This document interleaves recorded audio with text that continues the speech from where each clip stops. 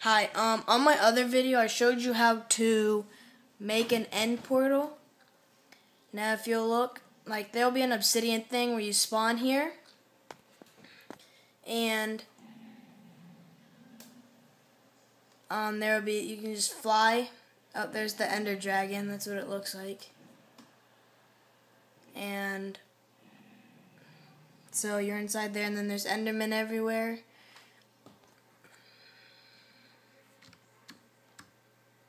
Let me fly up. It's not letting me fly up, but there we go. And now I'm gonna fly over to the Ender Dragon.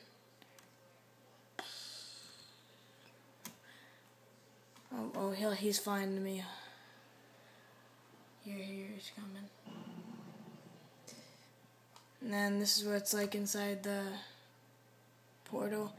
It's just like, it's really dark, just like the end portal, or sorry, the nether portal. Which in my other video I show you how to make that. So that's how you make it. Thanks for watching. Or how this is what it looks like inside.